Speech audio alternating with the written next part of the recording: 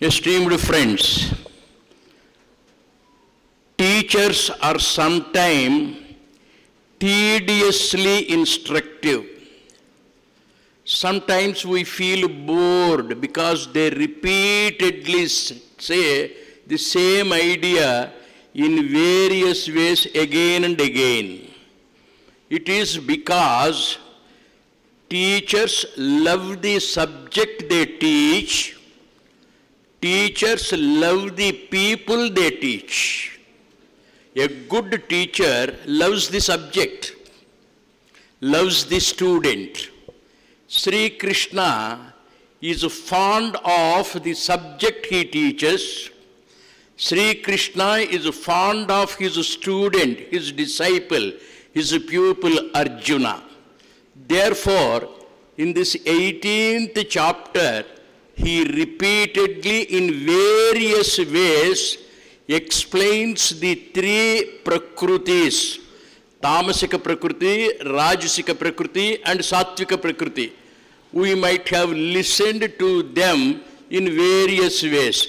This is yet another. Buddhya Vishuddhaya Yukta Dhritvatmanam Niyamya Cha Shabdadin Vishayan Tyaktva Ragadvesho Vyudasya Cha. Buddhya Vishuddhaya. Buddhi, brain, intellect should be clear, should be clean, should be pure, should be transparent. We in our physical structure have three components. One is body, we all know.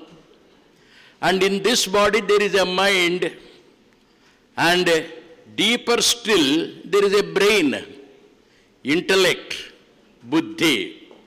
This body has five senses, Shabdadin Vishayaha. We have the eyes to see clearly. We have the ears to listen clearly. We have the nose to feel the fragrance smell clearly. We have the tongue to feel the taste clearly. We have the skin to feel the touch very clearly. These five senses are the parts of the body. And next we have the mind to feel impartially. We have the intellect to think clearly, to understand clearly, to understand pinpointedly, to understand perfectly. There are three layers at the senses level, at the mind level, and at the brain level. The senses may be blocked. Tamasika Prakriti, I am blind, cannot see.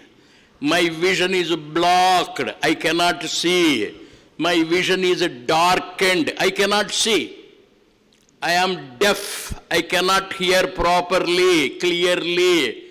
Same is the case with all the five senses.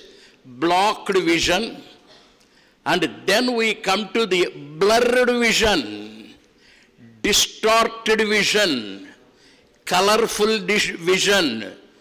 This is the second stage, Rajasika Prakriti. When we see clearly, when we listen clearly, when we feel the fragrance clearly, Sattvika Prakriti. Similarly, mind, likes and dislikes. We are unable to see, feel clearly, correctly, precisely, perfectly. When we are tossed on the pairs of opposites, good and bad, right and wrong, preference and prejudice, likes and dislikes, these are all feelings. they do not allow us to see, feel clearly. Brain. From ignorance, we don't know at all. We don't think well at all. And then we have the ego coming to the surface.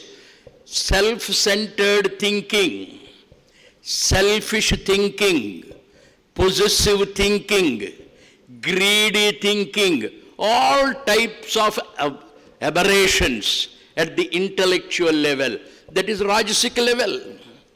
Then very clearly you think, precisely you think, clearly you think, grasp clearly, understand clearly. When we teach in a classroom, there are people who are totally absent-minded. They don't listen at all. They don't understand at all. Their perception is totally blocked. And then the second, partially they listen, partially they understand, they misunderstand also. When the brain reaches the sattvic level, transparent level, pure level, clarity there will be clear. They will understand. These three levels of tamasika prakriti, where you don't use your senses, mind, intellect at all. Next we enter into the blurred vision, distorted vision, distracted vision, colored vision, and then it is Rajasic level. While hearing, suppose you want to hear the BBC news, you switch on the TV or the radio set. As long as it is not switched on, nothing is heard. Even if you switch on, there is no guarantee of listening to it clearly as long as it is not tuned properly. It should be fine-tuned. If it is not fine-tuned, we have distorted voices, disturbing voices, distracting voices. And then when it is fine-tuned, you listen very clearly. At the sense level, at the mind level, at the intellectual level, Sri Krishna takes us very clearly from the Tamasika Prakriti, Rajasika Prakriti and Sattvika Prakriti. All these three Prakritis are Apara Prakriti. We have to go beyond the Tamasika Prakriti, beyond the Rajasika Prakriti, beyond the Sattvika Prakriti to have the Para Prakriti, wherein the limited becomes the unlimited, the finite becomes the infinite, wherein the small self becomes the large self, wherein ego is totally erased, Atman is completely realized, and God is seen. In every one of us there is God. In every one of us there is Atman. But that Atman is concealed. That Atman is kept hidden. God's voice is not heard when we are at the tamasic level. At the rajasic level, it is a distorted voice that we hear, selfish, colored. And when we are sattvic, it is clear. Go beyond that to become one with the infinite. Sri Krishna Paramatma loves Arjuna, loves every one of us. Therefore, he wants us to raise from apara prakriti to para prakriti, from the selfishness to unselfishness, from the possessiveness to generosity, from the egoistic nature to Atman stature. This is how, step by step, Sri Krishna takes us from ignorance to enlightened state, from inertia to intuition, from selfishness to self-realization. Hari Om Tat Sat. Thank you very much.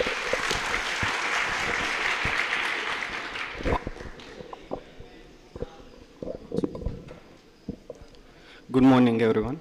The Bengaluru City Division Level Dasra Games 2024-25 organized by the Department of Youth Empowerment took place on 24th and 25th September at Sri Kantirava Stadium. From our university, total 42 students participated, represented our university in various sports. Notable achievements in the Yogasana competition: Sweta Shruti from BNYS won gold medal, Durgesh silver medal, Samyak and Dilip got a gold medal, Varad secured third place. They got selected for Dasra CM Cup 2024 will be held from 3rd to 6th October in Mysore. Shweta Shruti.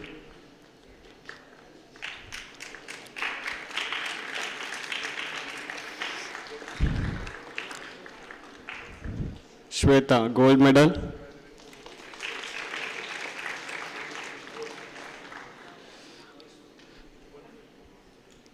Durgesh gold medal.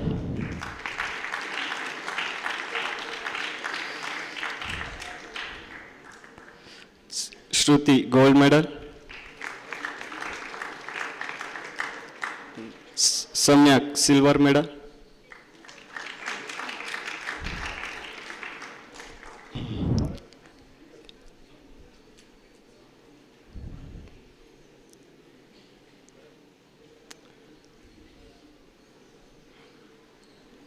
Varad got selected for CM Cup.